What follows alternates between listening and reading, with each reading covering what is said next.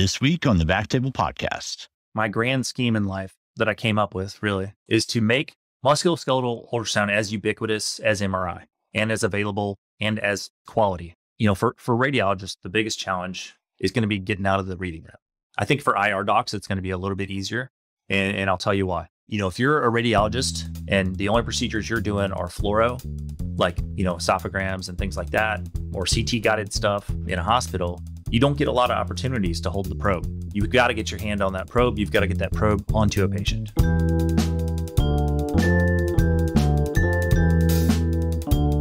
Hello, everyone. Welcome to the BackTable podcast, your home for all things interventional and otherwise minimally invasive. You can find all previous episodes of our podcasts on Apple Podcasts, Spotify, and all other major podcast platforms. Feel free to reach out to us on social media with suggestions about how we can improve the podcast and bring more valuable resources to the interventional community. Now, a quick word from our sponsor. Taking out med school loans had me watching every penny. I took 2 buses to get to campus. During my residency, I walked 20 blocks. But since I opened a Laurel Road linked checking account when I refinanced my loans, I got a crazy low rate plus a cash bonus. And all that extra money helped me finally buy my own car. Where are we going? Anywhere we want. Laurel Road for Doctors. Banking, insights, and benefits uniquely designed for doctors. See laurelroad.com/doctor checking for full terms and conditions. Laurel Road is a brand of KeyBank N.A. member FDIC. Now, back to the show. This is your host, Jacob Fleming, and today I'm excited to welcome to the show Dr. Jason Cox, musculoskeletal radiologist and founder of the Ultrasound First Clinic in the greater St. Louis area. Dr. Cox, welcome to the show. Thank you. Thanks for having me. I'm really happy to be here today. Excited to do the show. Yeah, we're really excited to have you and talk about a little bit of a different topic. Most of our audience is in the more vascular and interventional area, but as radiologists, I think we all have an interest in using the technologies that we have to expand the capabilities of what we have to offer to patients, and really excited to hear about your experience with that today. But before we dive into that, I'd just like to hear a little bit about your background. Tell us a little bit about you, how you got into medicine, radiology, and then ultimately your developing niche in this area. So I grew up in St. Louis, come from a working class family. I was actually the first person to even graduate high school from my family, and then first person to go to college and that kind of stuff. So, growing up, I had no idea what I wanted to do. I thought I was going to be like a auto mechanic or work in a factory like my dad did. And then I got into sports and really got into, orthopedic type stuff and, working out, and then had planned on going to college to play football. But then I also kind of wanted to go to the Army. So my master plan was to go into the Army and do something that was incredibly physically challenging and then get out and go play football in college.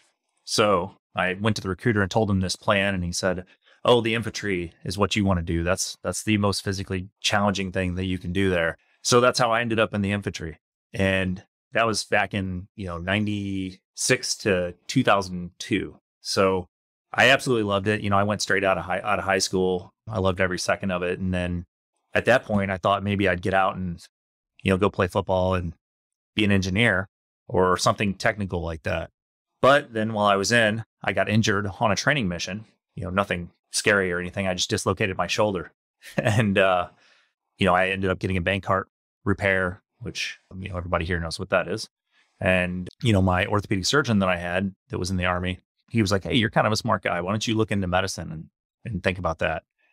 And so he kind of became my mentor. His name was Doug Vermillion. I believe he's retired now, but he actually got out and moved up to Alaska. But he really encouraged me, and I got a lot of advice from him along the way. And when I got out, I ended up coming back to St. Louis, went to St. Louis University for undergrad, and then went to Mizzou for medicine, thinking I was going to do like sports medicine. Because, again, I really liked all this stuff. I ended up not playing football because of my shoulder injury. But, all of these things, it's got a common theme, musculoskeletal this, musculoskeletal that, I'm doing all this stuff physical. And then so I end up in medical school. I find out that sports medicine, like family medicine track wasn't for me at all. And so then I really got hooked on radiology probably my first year. I mean, they brought out the x-rays and I was like, wow, this is amazing.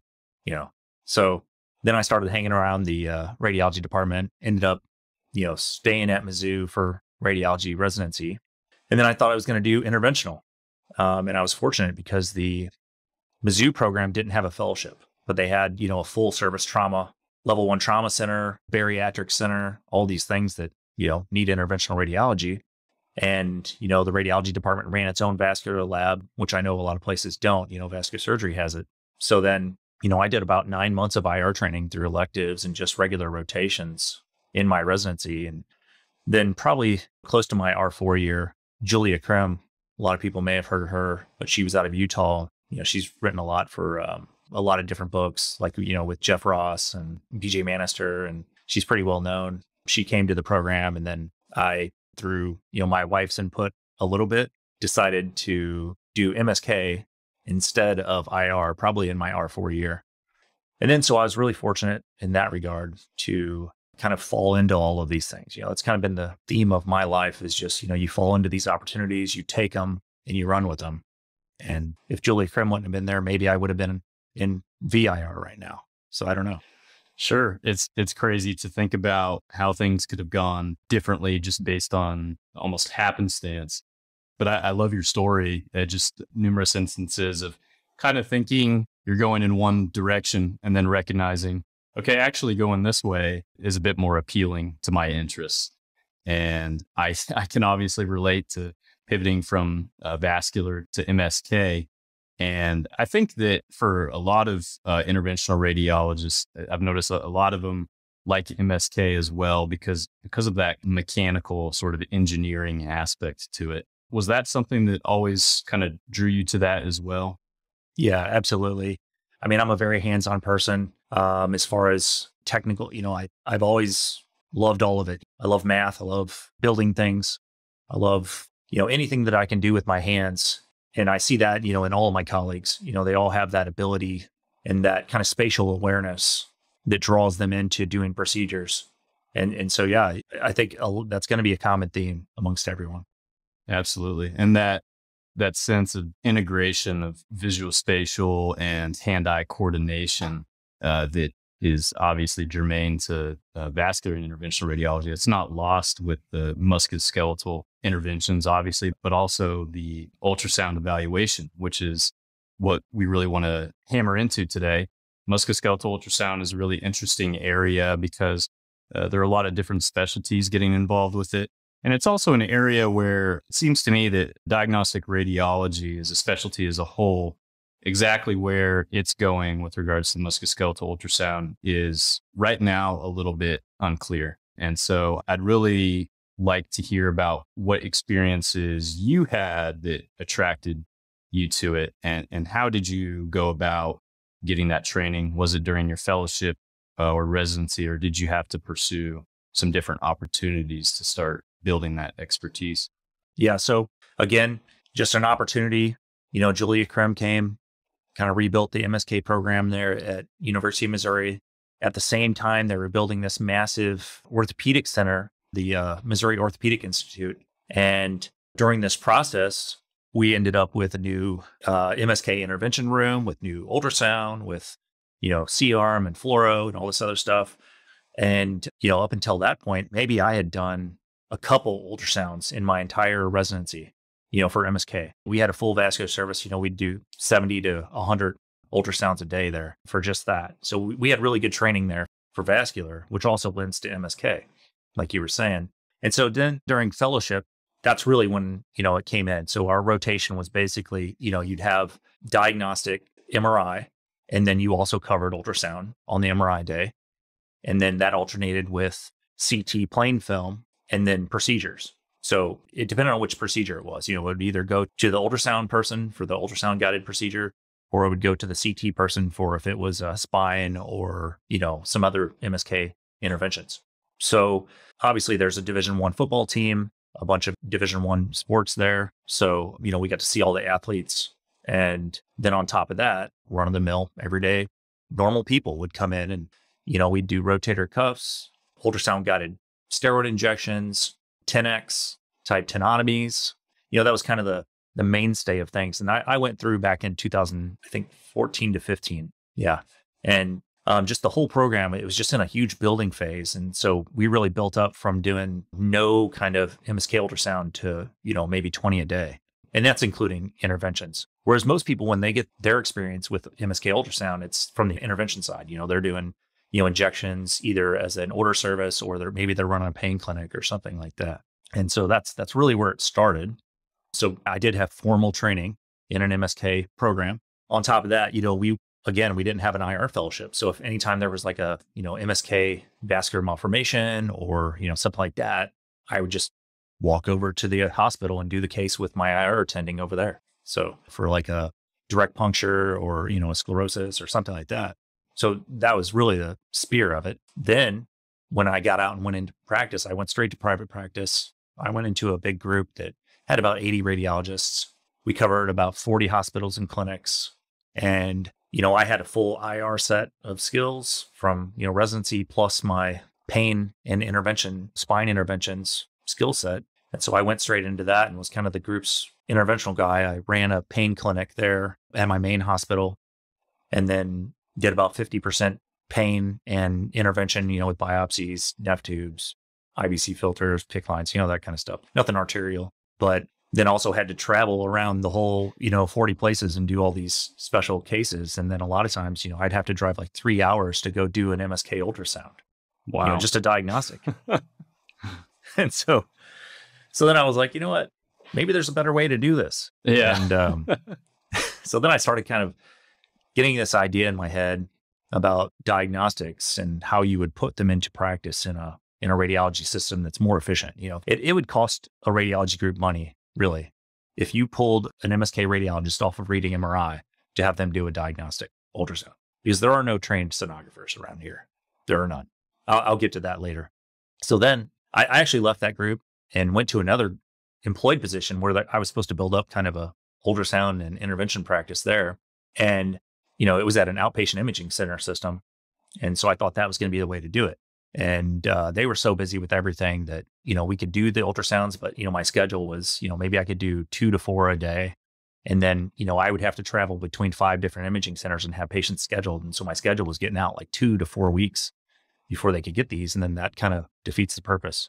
So then, I started getting patients that would like drive 2, 3, 4 hours to come to my clinic to get an ultrasound for like a rotator cuff or a median nerve or, a vascular malformation, that kind of stuff. And then one day I got some guy flew in from California to get this rotator cuff ultrasound. Wow. And I was like, why are you here? There's got to be a better way. The guy said the insurance company, the MRI was going to be $2,000 out in California. You know how their healthcare system is out there. And they said, you have to get this ultrasound first before we pay for the MRI. And that's where Ultrasound First was born.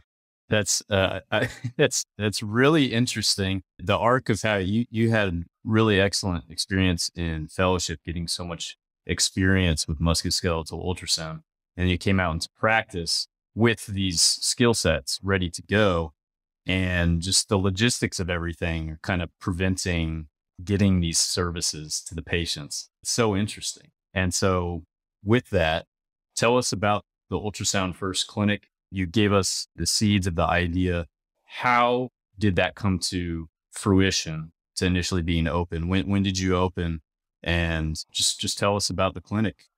So kind of COVID prompted me into it a bit. I think a lot of people have that similar story because when COVID hit, as an outpatient imaging center, we basically, everything we did was optional, not a mandatory or urgent service. So then, we were actually shut down from doing much. Like at one point we were doing nothing.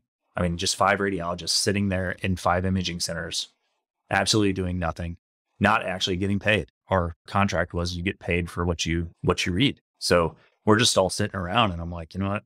I think I'm going to start looking into, how can I do my own thing so that I'm never in this position again where I'm just sitting here on somebody else's control telling me I can't make money. Right. It's kind of a catch-22 to be in that sort of situation. Yeah. And so all the routine services were shut down and I just started kind of investigating, how much ultrasounds get paid for, how much the professional versus technical versus, the global fee and all that. And then I just kind of put together the business model and put it on paper. And I was like, yeah, this could work. And so then I put all that together, and then I partnered up with a buddy of mine. He did the fellowship the year before I did. His name's Kevin Ingalls.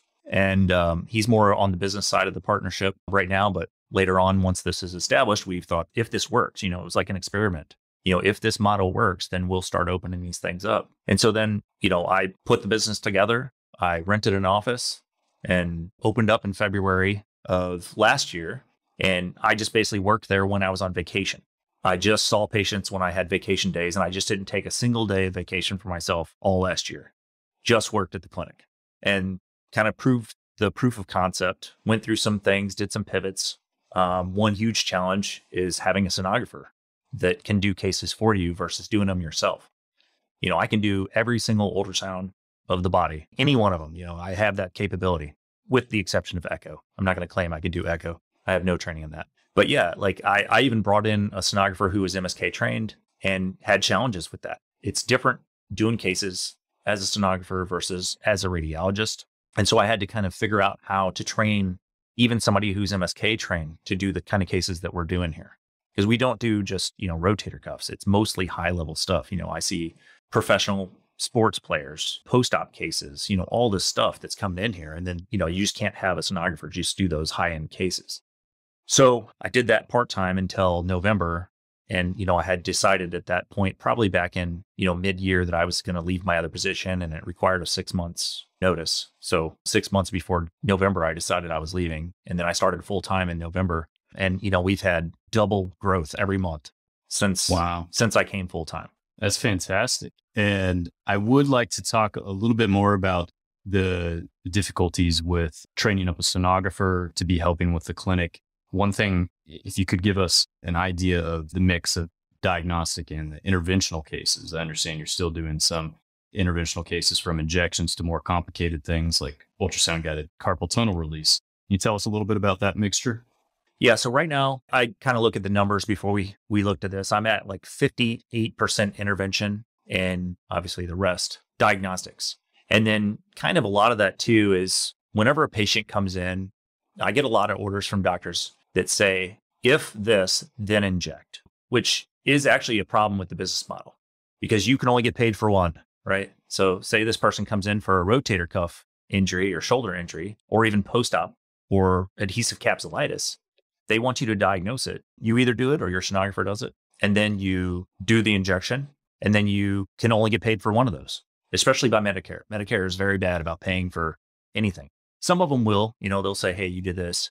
So there's a lot of stuff you have to dictate and try to make your case that this should be paid as a diagnostic and an injection. And then typically they'll discount one of them, the more expensive one, to pay for both. But with having said that, those were just kind of like the challenges of figuring out the clinic, because we're kind of like a doctor's office, pain clinic / interventional service and diagnostic service. Our schedule is just like an outpatient imaging center. So, patients can schedule themselves. We can schedule patients for them. Doctors' offices can schedule. We can schedule for the doctor's office. We have all that capability. And then so all of the diagnostics, they just get filled in as they do. And then, I mark which cases in the system I have to do versus the sonographer can do.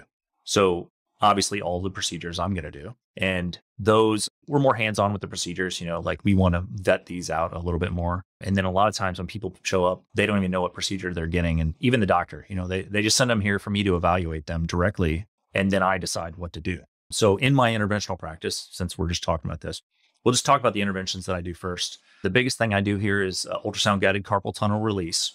There's a device that I use. There's a couple different devices. I don't even know the names of the other ones, but I use the Sonex UltraGlide CTR. And if you have ever done a breast biopsy, and if you have ever done an angioplasty, it's basically those two tools put together, right? So it's got balloons on the tip. I think it's a 10 gauge needle that has a knife, a micro knife that kind of recesses in there, ultrasound guided. You make like usually a pretty small incision, it's probably maybe a 3 millimeters incision, maybe 4. Slide that into the carpal tunnel after you've done local anesthesia in your office, and then release the ligament with the knife, the UltraGlide, and it's done.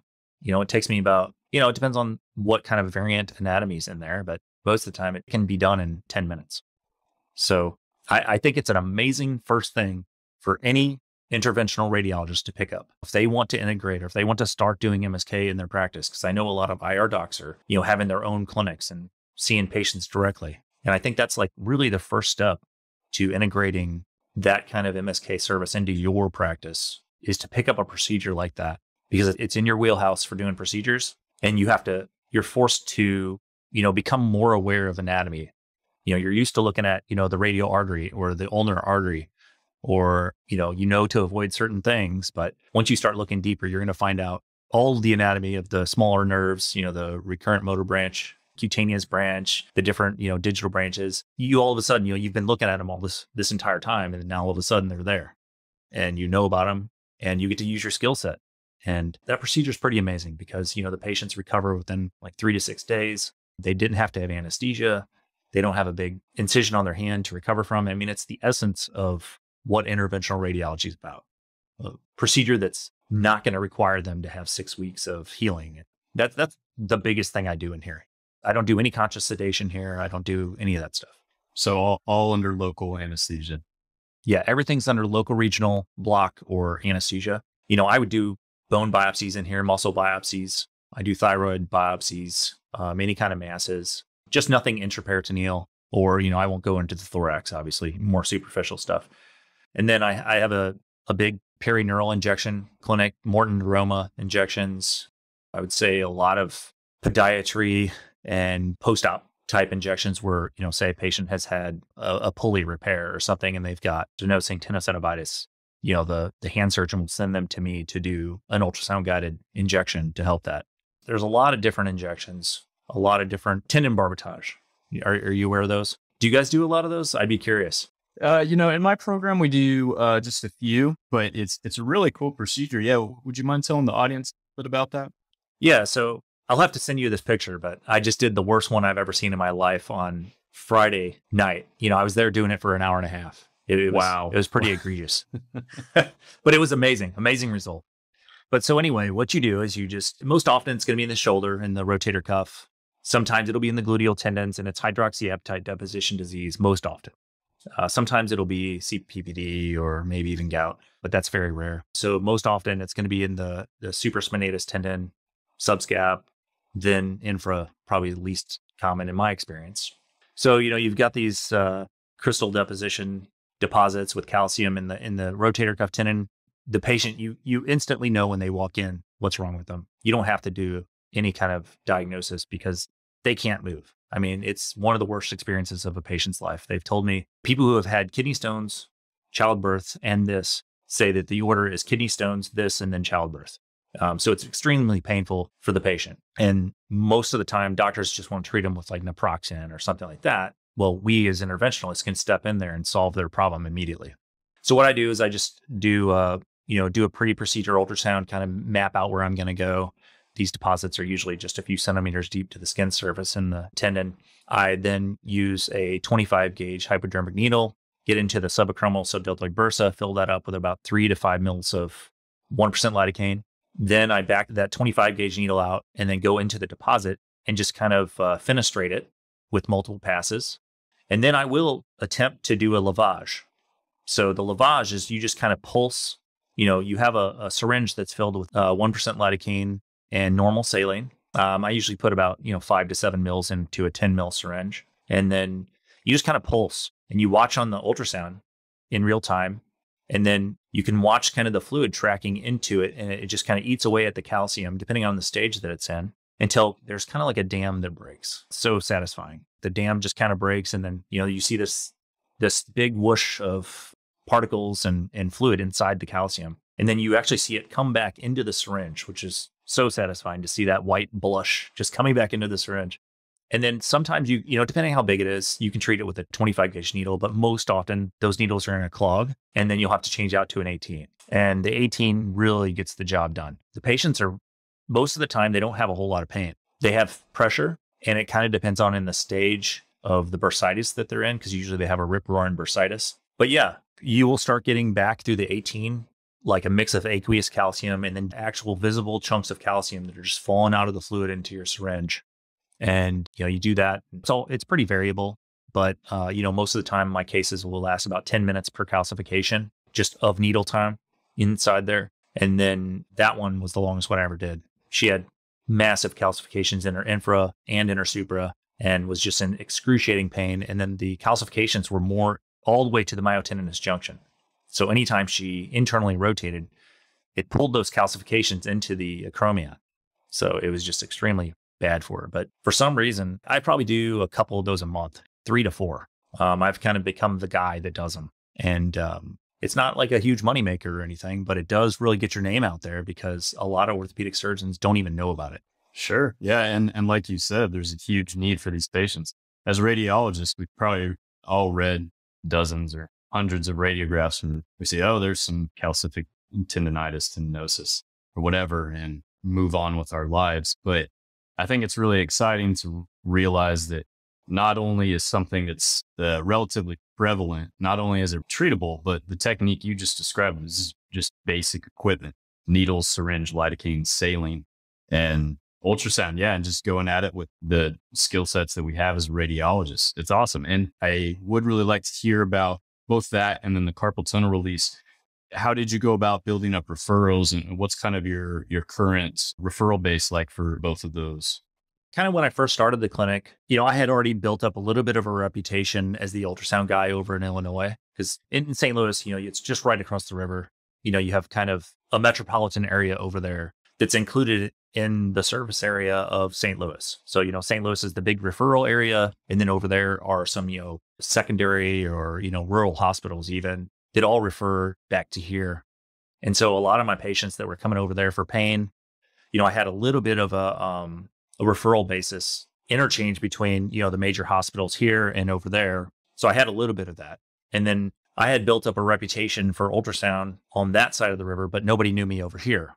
And then so when I was in the imaging center, then I started to kind of build up my reputation there while I was employed. And then when I moved into my regular practice, I had a little bit of a following by that. So I have to give that a little bit of credit. Then on top of that, starting a practice, any kind of private practice or imaging clinic, it takes a lot of marketing and, just the old school stuff. Anytime I read like a diagnostic case, because I do read some diagnostics, as a telerad contract, basically, anytime I saw something like that, I would say, hey, there's calcific tendinitis. This person needs a tendon barbotage using ultrasound guidance, So, and I wouldn't do it inappropriately, obviously. Our job is to recommend the next step in management, and that is it. And then the person who ordered the test calls me up and says, hey, where do I get this done? Well, I happen to do those here. If you want to, you can send your patient here.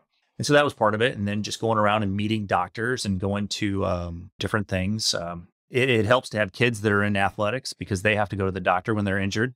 And then, I show up in their office. I'm like, hey, yeah, here's my card. This is the kind of stuff I do. And then one thing just leads to another. I do a lot of stuff on LinkedIn too. LinkedIn actually helps. And I would encourage all radiologists to get on there. For some reason, there's not a lot of doctors on LinkedIn, and there really needs to be more. Yeah, I agree with that. I really enjoy a lot of the stuff you share there. And I think one of the great things about it is there's just kind of naturally a lot of cross specialty and cross discipline stuff. And so I see a lot of interaction between not just physicians of different specialties, but physical therapists and all kinds of different healthcare disciplines. And then, of course, reps and things like that. It's a little bit more of an expansive network, I think, by its nature than Twitter, which I obviously love Twitter for different reasons. We have a great radiology IR kind of community on there where we share and nerd out about cases.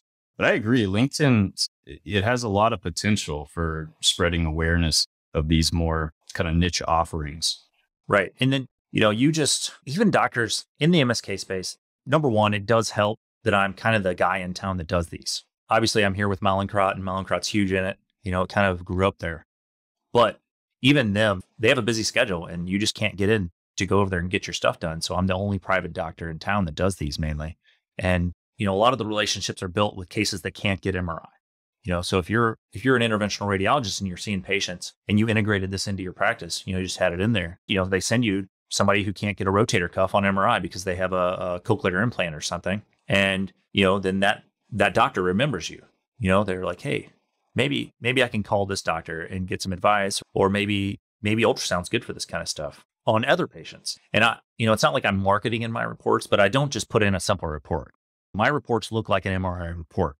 So that's one thing I would encourage everybody to do, is to really treat ultrasound as it deserves to be treated and say the stuff that you can say. Because, the reason people come to me is because you went to another hospital, and I'm not saying there's any offense to any radiologists here, because that's what their level of training is. The hospital obviously is not going to turn away any cases unless you're actually in charge of your department at this point. But, they show up and, next thing you know on the list, there's a MSK ultrasound of the elbow. And all you have is kind of a cine clip of the elbow from the sonographer who doesn't know what they're doing. And then the radiologist is like, I can't trust this, even if I know what I'm looking at, you can't do that. Yeah. No fluid collection visualized. Right. No fluid collection, no mass, get MRI. That's the standard report for most MSK. Right. So mine don't do that. Mine read just like an MRI. I'm going to give a measurement of a tear, a thickness of a tear, how far it is from the, retraction. I will give differential diagnosis, and then, everything is in there. I mean, it's looks just like an MRI report, so far as it can go. And I don't hedge either. If it's a rotator cuff tear, I'm going to say this is what it is, and I'm not going to say you need to get an MRI. I probably recommend MRI for a couple things. If there's something that's bone that looks weird, I'll say get a plain film, and then maybe you need to get an MRI too. Because I've definitely diagnosed several bone cancers, several. Wow. I see fractures all the time that weren't suspected on ultrasound. Stuff that you wouldn't think shows up. Yeah, I think a lot of people would be surprised by how much you can see on the ultrasound. And if you think about it, it makes sense. I mean, even reading MRI, say, of the hand or something, we may see a tiny kind of couple millimeter lesion or something like that. And it's kind of like, well, I don't know, we sort of give the signal characteristics, what it is, not really sure. If you look at that same thing on ultrasound, and specifically using the specific probes for MSK, which I'd like to hear you talk about as well, it's so much greater for looking at the superficial soft tissue. So in terms of modality, ultrasound, I imagine, is for a lot of things probably the best for the amount of detail you can get for superficial abnormalities. Absolutely. And I'm not the guy that's out here saying replace MRI with ultrasound. I'm saying that, John Jacobson put out a paper, I think back in 2006, and they had just done a kind of a review of charges from Medicare and looked at what diagnoses were made on MRI. They looked at all the MRIs that were done that year for different diagnoses, and found that, a large percentage of them, over 50%, could have been diagnosed with ultrasound instead of MRI, and could have saved United States taxpayers about, $9 billion. So wow, that's pretty staggering. Yeah. So that's the kind of stuff that's out there that just is ignored. But so I'll give you a case example here. So I saw a collegiate pitcher. He had ulnar collateral ligament repair. He had an internal strut and native ligament repair and graft. And then he had a ulnar nerve transposition, and he was continuing to have burning pain into his antebrachial fossa and forearm. The MRI was negative. The graft was intact. Everything looked fine. The ulnar nerve, had a little bit of changes just from the transposition, obviously. So then the sports doc who did the surgery sent him to me, and I did the ultrasound, evaluated everything. I get to talk to the guy too, so that helps a lot. That, obviously, as the radiologist, typically it says pain. You don't get the history that you want. So then I go through and I do, on my elbow exam, for pitchers especially, this was a pitcher, I always look at like the pronator, the collateral ligament, the median nerve, ulnar nerve, and radial nerve. And then, I'm going up above where the transposition is, and I find this little mass. It's probably about 5 by 10 millimeters, but it wasn't on the MRI. You couldn't see it on the MRI because it was in scar tissue. And it happened to be a neuroma at the anterior cutaneous nerve. And so this dude, he's about to get a new elbow reconstruction. And I find this little neuroma that's not even there. And that was surgically proven, by the way. I told the doc, wow. I said, hey, this is a cutaneous branch neuroma. Have you ever even seen a cutaneous branch on an MRI? I mean, no way. There. I can tell you, definitely not. Yeah. But, this thing, he took it out and the guy's 100% better now. So that's kind of the power of it. That's amazing. Anytime I can get like a MRI plus the ultrasound of the same patient, I love posting that kind of stuff because it's just amazing the difference. Yeah. And that cross modality kind of integration, it's just something we excel at as radiologists. From day one in our training, we have to know how to integrate the different modalities together. And it is, I think, really gratifying when you can basically prove something on one modality that maybe was sort of suggested on one or the other. But as you described, sometimes the sensitivity and specificity of the ultrasound is so much better than even the MRI. That's really impressive. And so if not for that athlete being able to get the ultrasound, like you said, it may have been much more major surgery because they couldn't identify exactly the pain generator. Pretty amazing. Yeah. And there's a lot of cases like that. And those are the kind of cases that the radiologist really has to kind of step in there. And so you were kind of talking about, just to kind of segue a little bit into training techs, and, because a lot of radiologists are pretty shy about doing the ultrasounds, or, busy. It's a combination of shy or busy. I don't know. But you kind of have to get in a mindset that I need to go in that room if I need to. And what I'm doing on this diagnostic screen can wait if it can. So, I have a sonographer that I brought on. She was not MSK trained. Her name's Julie. Amazing, amazing employee, amazing person. She just does such a good job, and she's such a hard learner. And when I mean hard learner, like, she goes home and reads stuff. Like, she's hard on herself. And so over the course of 6 months, I trained her, and she got MSK certified this past month. And if you guys look at the stats and you're thinking about, oh, maybe I can integrate this in without doing it myself, it's going to be tough, because you need to find sonographers that are hard workers. I would say the best kind of sonographer to get would be a vascular certified sonographer already, which you guys are working with, and find that person that's got that motivation to just pick up that extra skill set and then make them get the certification. I don't think that the certification guarantees that you're good enough to do it, but it definitely makes you do the work. And then as far as that certification goes, I wouldn't recommend any radiologist get it. Okay. And is this the RMSK? RMSK. Yeah. I'm not against it. Go ahead and get it. But until only, 60% of people are passing that, I'm not going to take it, because it's just too easy, and it's not proving anything.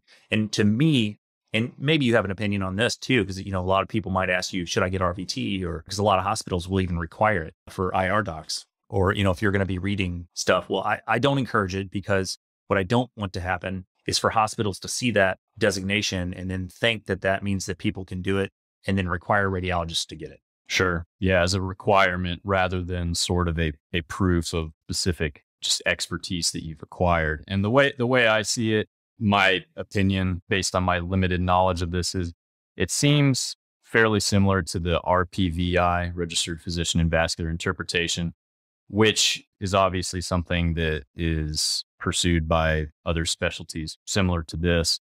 And so by our background as radiologists, it's understood that we have the capability and the expertise in this. And right now, the RMSK is a little bit less established, seems like, than the RPVI. It's to the point now where with the RPVI, a lot of IR residents are graduated. And just because we've done the cases and capable of taking the test, it makes sense. Go ahead and do it, because there are, so many cardiologists and vascular surgeons out there who are doing it. Right now, it seems to be a little bit in flux. I see a lot of people with the RMSK, physiatrists, family medicine, even physical therapists. So it's kind of interesting. And not to go off on too much of a tangent there, but I think it's a great point for kind of the community to think about, where do these sort of advanced certifications fit in for us as radiologists? I think that's a really good point that you made.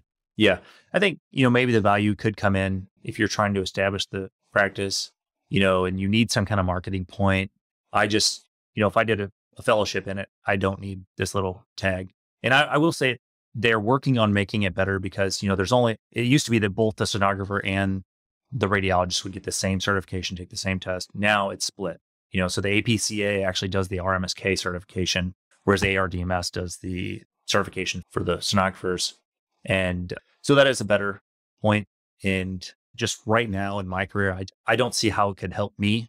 And if you've done a fellowship, I don't see how it could help you. It could potentially help, a general rad or somebody who did an IR fellowship, potentially. But I think if you're an IR doc, that holds a lot of weight. You're the interventionalist. Like, you don't need to prove to anyone. And so on that note, talking about pathways for training. So musculoskeletal ultrasound it's not universally taught in radiology residency or even MSK radiology fellowships. You obviously had a great experience with that. And from what I've understood, it seems more and more the fellowships are really building up this experience. But as with all things related to training, it's variable from institution to institution. So for radiologists who are coming out and maybe didn't have that formal experience in their training, but obviously as radiologists have good ultrasound knowledge and skills, what are some good ways for them to get started acquiring the hands-on skills? For radiologists, the biggest challenge is going to be getting out of the reading room. I think for IR docs, it's going to be a little bit easier. And I'll tell you why. If you're a radiologist and the only procedures you're doing are fluoro, like, esophograms and things like that, or CT guided stuff in a hospital, you don't get a lot of opportunities to hold the probe. You've got to get your hand on that probe. You've got to get that probe onto a patient. I will tell you that a weekend course is good to establish a base of information and get feedback. I haven't actually done one, but I know a lot of radiologists who have, and then their biggest complaint is when they come back, they don't get to use the information. You don't get the repetitions in to do it. So my first thing that I tell people is first make this commitment that you're going to learn it or become good at it or implement it in your practice. You've got kind of the skill set in your mind already. And so what I do is I use other cases to gain experience. Okay. So if you're going in there and you're going to put in a PICC line and, you're used to doing your PICC line, now's a great time to look at the median nerve and kind of just look at it, like you get to do it. Right. That was a thought I had earlier, though, when you're talking about, we see a lot of these structures on the ultrasound, but as we do, we zone in, we're focused on the artery or just the vessels. And so that stuff we kind of subconsciously put on blinders. It's like the T-Rex in the Jurassic Park, it's like he only sees motion, right? Like, yeah. So you forget about everything else. But yeah, it's all there. That's why, it's just a stepwise progression. You're in there. And all you got to do is slide down that right next to the artery and vein. And there it is. There's the median nerve. That's your first big MSK case. You just did it, right? Then just slide down to the anterior elbow, turn your probe a little bit, look for ligaments and tendons, and start doing that every case you got. There's an MSK part in your way for everything that you're going to do to this patient. Yeah. So I was kind of thinking about this earlier when I was looking at your practice's website and just the number of services offered and the conditions potentially diagnosed. It's really staggering. It makes you realize just how big of system MSK is, which, is obvious. I mean, it's literally the entire body from head to toe. And so that's kind of one of the interesting things I think about MSK ultrasound compared to, say, abdominal ultrasound. There's kind of a finite number of things within the abdominal cavity, and it's a discrete region. Whereas MSK, you can take those skills with the ultrasound and basically put a probe anywhere on the body. And then it's just a matter of knowing from your experience with cross-sectional imaging what's there, and then just anatomy textbooks and that kind of thing. So super versatile tool. To me, that's one of the things that's a little bit daunting because you're an expert with assessing basically everything in the body. And perhaps like you're saying, you can acquire some better knowledge of, say, the forearm anatomy just by looking at that when we're doing those kind of cases. I'm just curious what you think about that aspect of it being so broad and approaching it in a way where we're offering specifics about what we're seeing rather than, we talked about kind of the general soft tissue ultrasound that we're probably used to reading from the emergency department where we say no evidence of an abscess. How do you approach getting specific with so many different areas? Right. So first of all, just your knowledge of MSK pathology is going to help a lot. I would say the first thing is your job is to differentiate whether or not what you're seeing is in the skin, in the muscle, in the tendon, in the joint, in the bone, right?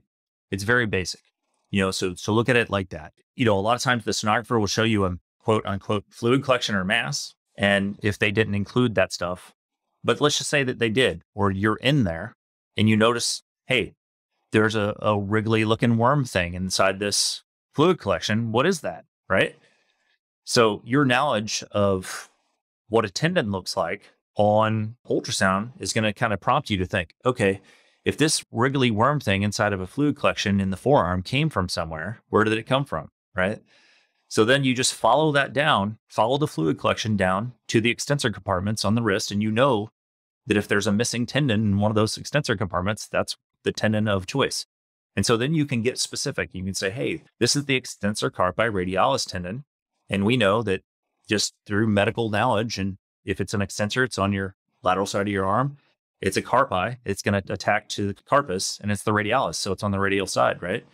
So you just kind of put those things together. And instead of just like knee-jerk being broad and being safe, you make that jump. You kind of say, hey, I know all this stuff, and now I'm going to apply it to this image. And yes, that's a torn extensor carpi radialis tendon. It's retracted this many centimeters from the, just choose something, like the wrist joint or radius or whatever. And then you've now prevented the need for an MRI. So that's how you start becoming specific, is you just use common sense, really. And like you were saying, it is kind of daunting. If, let's just say you're looking at a cross section of the muscle in the forearm, right? It takes a minute to get oriented. I'm not saying that I'm 100% going to pull up a single image on a cross section and be like, yeah, that's the extensor carpi radialis muscle versus, the brachioradialis, right? It's going to be hard at first, but then all you have to do is be like, okay, I don't know what muscle this is. Just slide your probe down to the extensor compartment. And you're going to find it, right? You just have to know that one anatomy, and that's the key to the rest of it. And then, once you find that known anatomy, then you can work away from that and say, okay, this is the median nerve. This is the radial nerve. This is the posterior interosseous nerve. And then since we're there, now we know what are the common injuries or what are the common syndromes that occur with these things. You know how to evaluate those because it's a focused exam then. So you go from your broad exam to your focused exam. And then it helps because the patient's there. I had a patient yesterday that came in with a posterior interosseous nerve syndrome. He just came in with lateral elbow pain. And I found that his nerve was smashed down to about 1 millimeter through his radial tunnel. And the nerve next to it was about, triple the size. So, wow, that's the symptoms. And then I injected it and now he's better. Yeah, that's awesome. And so it sounds like basically when approaching these things, you're going to get a case and you have to approach each one with the basic knowledge and the skills that we have. And as you see those things over time, you may see, oh, this reminds me a lot of that similar case that I saw a few weeks ago. And then bam, you confirm your hypothesis. But like you're saying, a lot of it is just knowing what the anatomy is and just adapting it to use this modality we're all very comfortable with, but in an area where maybe we're not used to using it so much. Right. That's right. And a tendon is a tendon, a bone is a bone, right? And techniques for interventions work on everything. Somebody will say, hey, I think I don't keep count anymore, but I'm probably close to 10,000 injections. Maybe someday I'll try and figure it out. But it's like, if somebody comes to me and they're like, hey, can you inject the tendon of the abductor digiti minimi? Or, at the master knot of Henry, can you inject that? Yeah, I can inject that. I can inject anything. It's like if it's a tendon, I can inject it, right? I've done a couple master knot of Henry injections, but when patients or doctors are like, I want to find somebody who's an expert in this. Well, you are the expert. You inject tendons, you do tendon procedures, you do tenotomies, you do all this stuff. And if it can be reached, it can be done. Absolutely. And then just using those, the general coordination skills, doing, for example, vascular procedures with the ultrasound for radiologists and specifically interventional radiologists, that's probably the easiest part of it, I imagine. Absolutely. Yeah.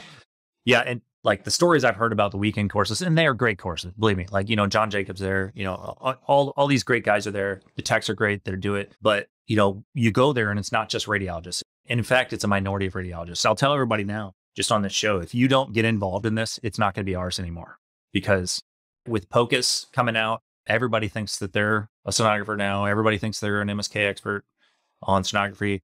And I'm not saying it's a bad thing, but there needs to be an established order of things where, hey, if somebody does a POCUS exam, that doesn't replace an actual MSK ultrasound. That's not the code for that. They need to come up with new codes for it, but they are using the regular codes.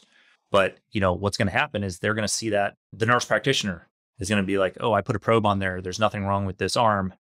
Let's get an MRI for that. And now we've just lost the whole utility of that ultrasound, and they billed for it. And then because that was already billed for it, insurance isn't going to pay for it again. And so that's going to be kind of a disruption there. So if you're interested in MSK, now's the time to start. I'm glad you brought that up because the unique position of radiology, it's a tremendous opportunity for us.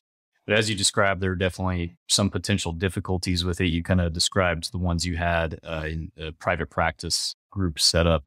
And of course, in academic medical centers, like you said, busy as well. So the challenges certainly exist, but I agree with you. I think it's imperative for radiologists to formalize this in their practices. And because it's a matter, I think, of the quality of what's being offered, the chasm of quality is quite significant between a, very sophisticated and protocoled exam that's very thorough of the rotator cuff versus, sort of a POCUS that there's not really any quality guidance to that. And they may not even have a written protocol for what's being assessed.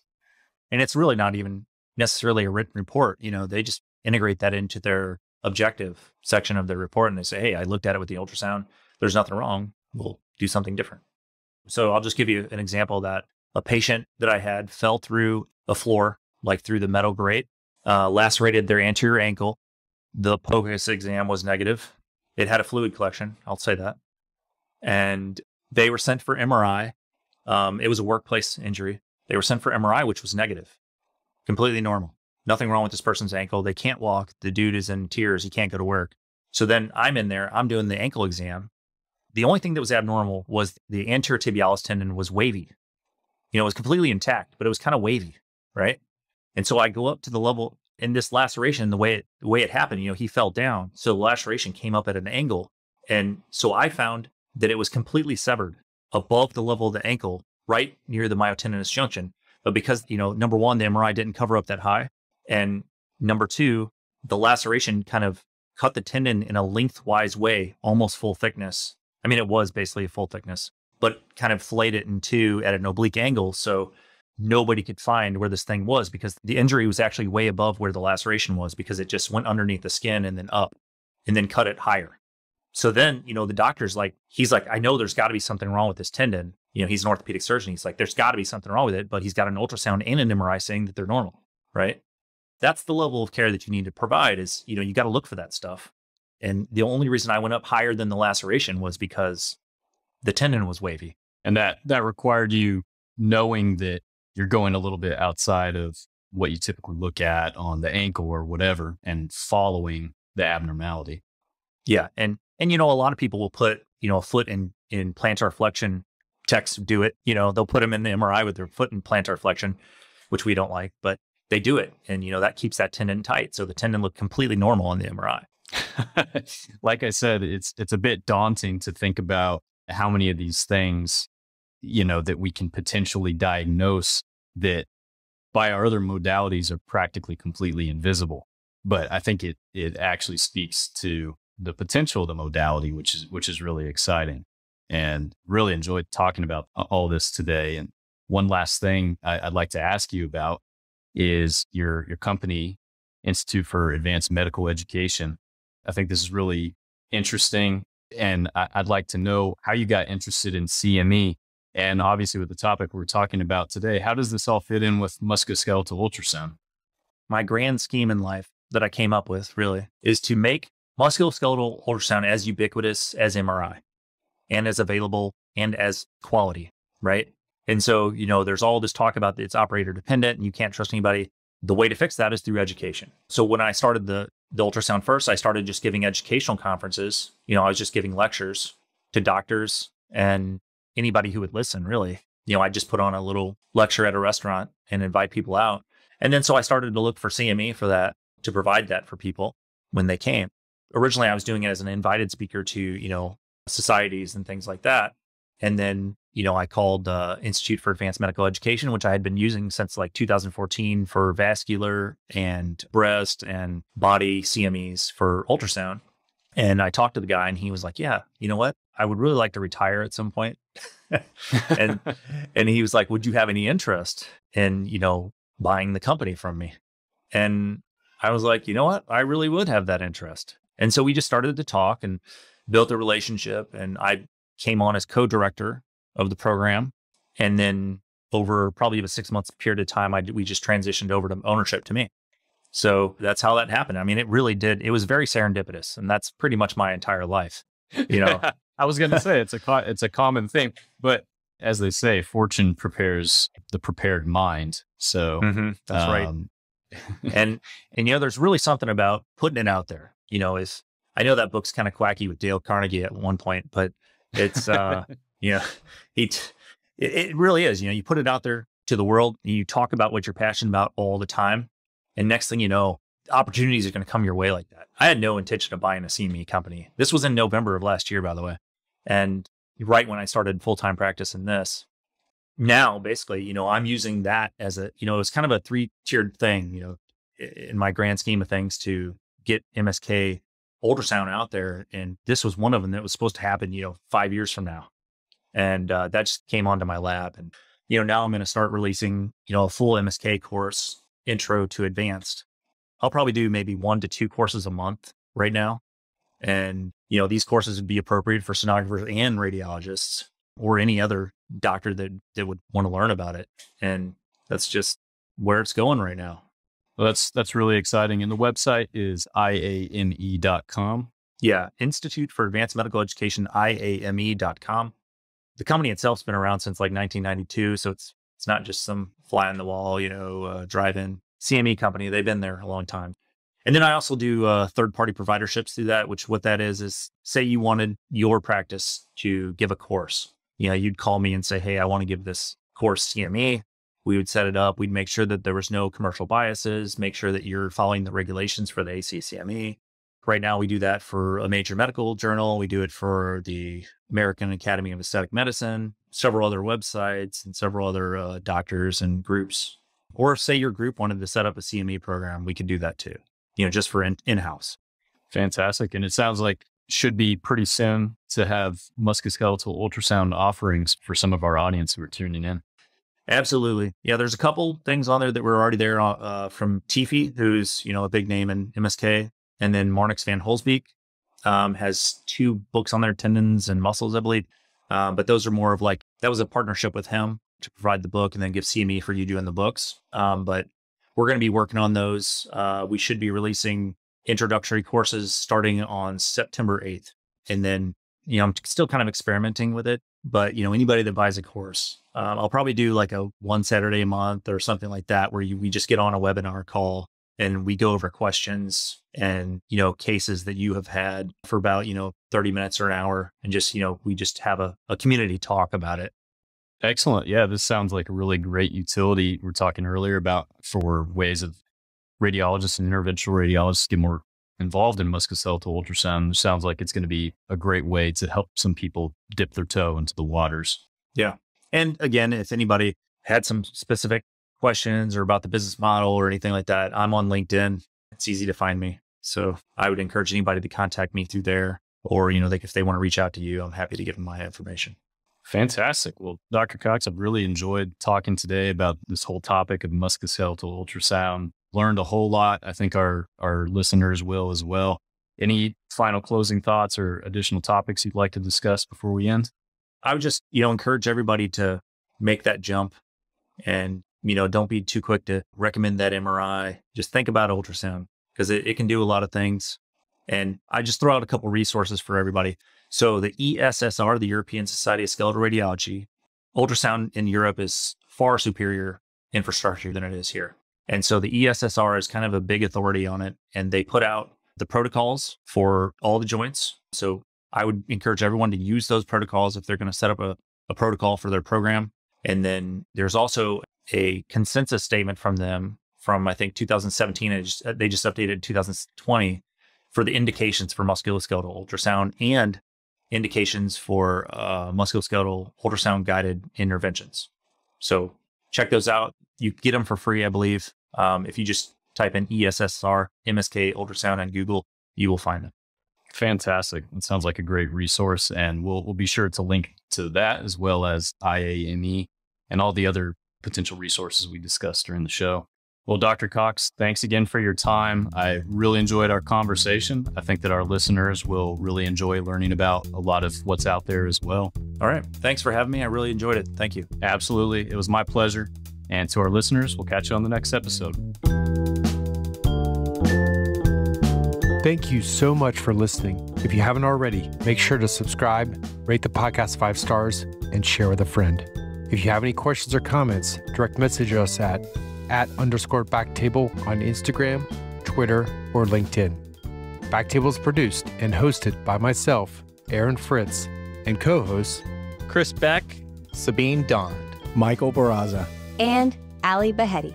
Our audio team lead is Kieran Gannon, with support from Caleb Hodson, Josh McWhirter, and Ness Smith-Savadoff. Design and digital marketing led by Brian Schmitz. Article and transcript support by Taylor Robinson and Delaney Aguilar. Social media and PR by Ann Dang. Intro and extra music is Ripperoo by Skeptic Moon. Find us on Spotify or at local live music venues in New Orleans, Louisiana. Thanks again for listening, and see you next week.